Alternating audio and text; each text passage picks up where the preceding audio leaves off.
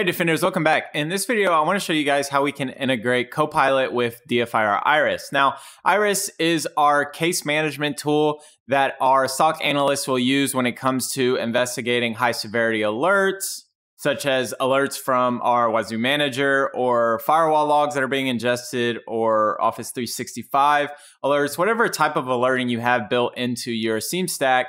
That alert will come into IRIS. We've kind of automated the process within CoPilot as well. When a high severity Wazoo alert is detected, it will automatically create an alert within IRIS. There is some configuration work that needs to be done for that. In this video, we're strictly interested in covering how to integrate CoPilot with IRIS, which is very simple. I'm going to create a user for that CoPilot will use to make verified API calls to IRIS. So I'm going to go ahead and select access control. I'm going to go ahead and add a user for name. I'll just say CoPilot demo. I'll just give it a login of CoPilot demo. I'll just say email copilot@socfortress.co. That's a service count, meaning that this login would not be able to log into the web UI of IRIS. I'll say CoPilot demo.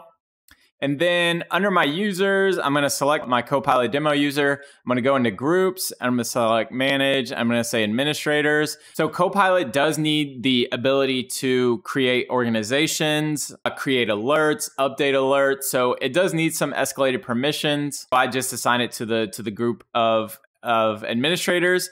And then under info, I can go copy out the API key. And this is what we're going to use to authenticate CoPilot with IRIS. I'm gonna first paste in my API key and then let me point to the correct URL here. This can either be the host name or the IP address of IRIS. And then I'm setting HTTPS because that is what IRIS uses by default.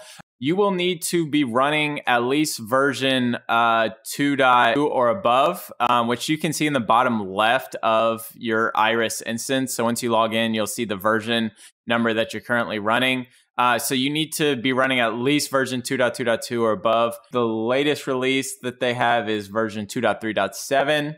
And then if you are on a version less than 2.2.2, if you go to their website, which I'll link in the description as well, they do have an upgrade guide and it's pretty straightforward. And let's save our connector details so we can see that it has been successfully configured. So now, if I select alerts within IRIS, you'll see that we have one alert here. We got this Linux DNS query that I just created an example alert. And if we go into SOC on the menu banner, anything related to SOC is going to be related to IRIS. So if I select alerts here, the SOC alerts that are loaded are the exact alerts within IRIS. If the alert exists within IRIS, then it's going to pop up here within CoPilot. I can select the alert ID to get some more meta details, such as if there's any notes made for the alert, what customer is tied to the alert. So in this case, we have the customer name of demo, who the owner of the alert is. And in this case, it's the administrative user. I can also assign this to a different user if I wanted. I could assign it, let's say, to Taylor, and this will assign the alert to Taylor. I can look at the history of the alert. So here we see that the alert was originally created.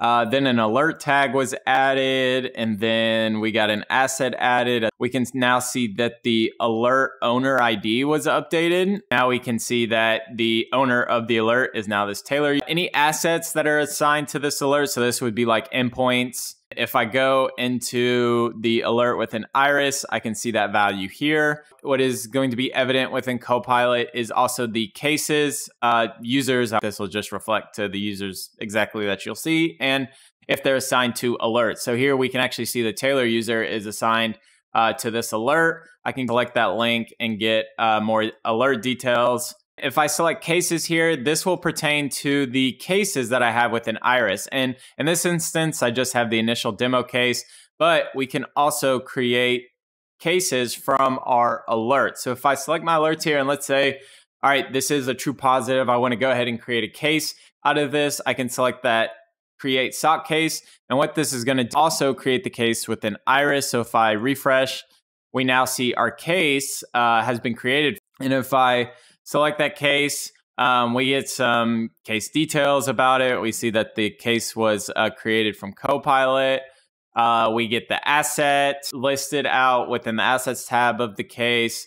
If there's any notes, we'll also see that within CoPilot as well. So if I go back to cases, we now see that our new case has been created. I can see my assets. Maybe I want to add a note, for example. Let me just create a note of hello, and I'll just give it content of please subscribe. So maybe I want to make a note of this. You can submit that, and the note will be added to the case. If I come into Iris, we did see that there was an update, and if I refresh, we can see our note has been added to the case. And then I can also see that by selecting the Notes tab within CoPilot and seeing the content. Notes you add within Iris will also be reflected within CoPilot. Then I can also close cases as well. So once I've done my analysis and I want to go ahead and close this case, if I now refresh on the case within Iris, we now see that the case was closed and was closed on this particular date. There's more to come with this integration, such as automating the alert creation within Iris, which I'll get into in a future video. A little sneak peek, if you go into Graylog and alert provisioning, you'll see our few template alerts that we have out. When Wazoo has a rule level of greater 11 or above, we're going to create an alert for that specific event, and that alert would be reflected within Iris, and CoPilot's actually the one that's going to be doing that under the hood. Out of context for this video, but something to look forward to in the future. That is going to wrap it up for today's video. I appreciate you guys' time, and I will see you in the next one.